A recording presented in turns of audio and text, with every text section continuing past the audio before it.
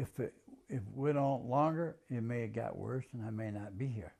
A towel accidentally left on the stove is what caused the fire around 4 a.m. Saturday at Charles Kennedy's home on the 800 block of East 15th Street in Odessa.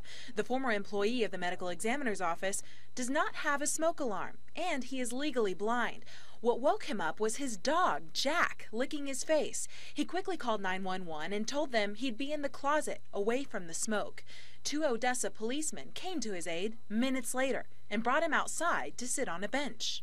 I fell out of the bench on the ground, and then my dog jumped over the fence and come over and lay down across my legs.